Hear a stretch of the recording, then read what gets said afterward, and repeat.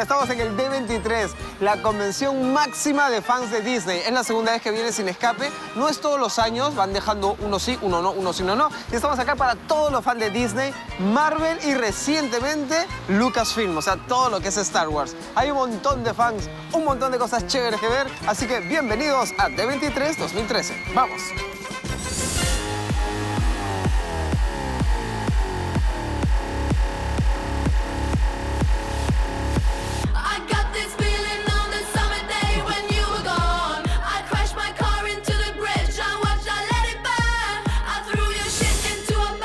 Muy bien, no solamente encontramos arte inspirado en Disney, ¿no? Como todos los personajes, Goofy, Tío Rico, toda la sirenita y todos los personajes, sino que ahora también tenemos la incorporación de Marvel, ¿no? Así que han incorporado las obras de arte, esta es increíble, de Spider-Man, Capitán América, y esas son obras de arte hechas por artistas que se inspiran en ellos, pero si tú no tienes mucho dinero para comprarte, por ejemplo, 495 cocos tu cuadrito de Spider-Man, tienes las opciones más económicas que son impresas así en papel y son reproducciones, ¿no? Por ejemplo, Iron Man, ahí está. Y yo te digo, ¿cuánto cuesta? Tranquilo, esta cuesta 50 cocos, por ejemplo.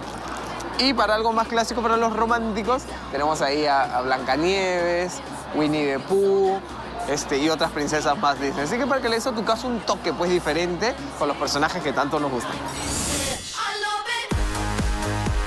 Eso es para los recontra fans de Disney. ¿Te imaginas llevarte un pedazo de una atracción a tu casa?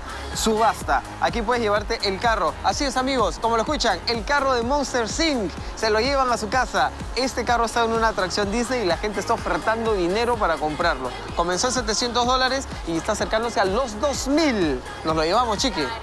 Puede ser, ¿ah? Aquí estamos el Chato, tú, Mari, Aldo... Ya. Ah, no, el Chato ya no. Esto es Disney D23, la máxima experiencia para un fan Disney. Vamos a hablar en esta oportunidad de las películas de Marvel, de lo que viene con los Muppets y además conversar con algunas leyendas que tienen mucha historia en este legendario estudio. Por supuesto, estamos en la alfombra roja. Bueno, no hay alfombra roja, pero igual, las estrellas frente a la cámara de Sin Escape. Vamos.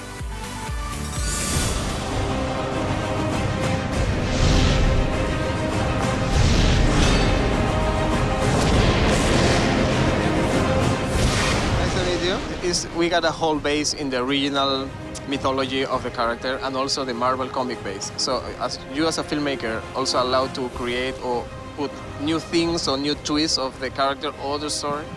Yes, I mean, there's such a vast amount of material on both sides, as you said. The mythology you can read for years. The Marvel universe. When I first turned up at Marvel, they gave me the full collected works of Thor, the comics, and it's literally like this. In the Marvel universe, these are not gods as such. They are superhuman creatures. They're alien race, and all that's true.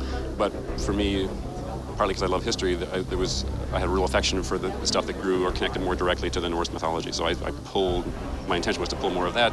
And the way Thor looks, I wanted it to look like a warrior prince. Hello, Natalie. Nice to meet you. How are you?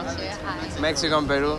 So you got an amazing career also in independent movies and huge blockbusters. So Star Wars and now Marvel. So how fun for you as an actress to play, in this kind of movies? It's really, really fun. And, when you come to places like this, you really remember that this is what people go to the movies for, to be really entertained for a few hours, go to worlds that they couldn't imagine on their own that are just so fantastical. And they're so enthusiastic and passionate about it.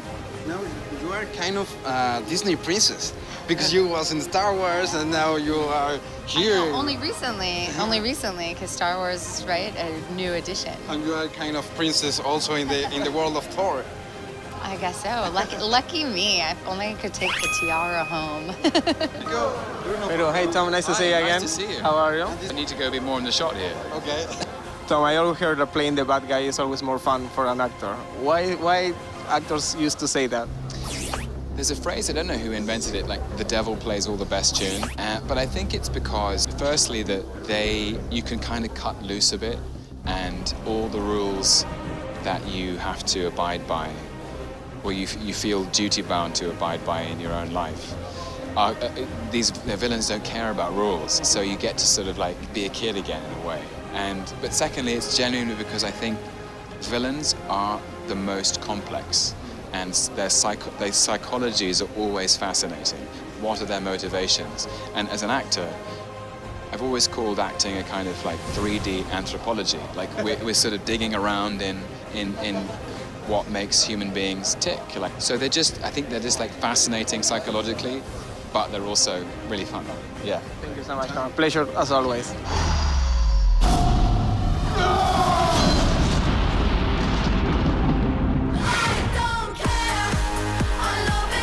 Espero que hayan disfrutado de esa cobertura exclusiva por segunda vez consecutiva sin escape en D23. Volvemos al set.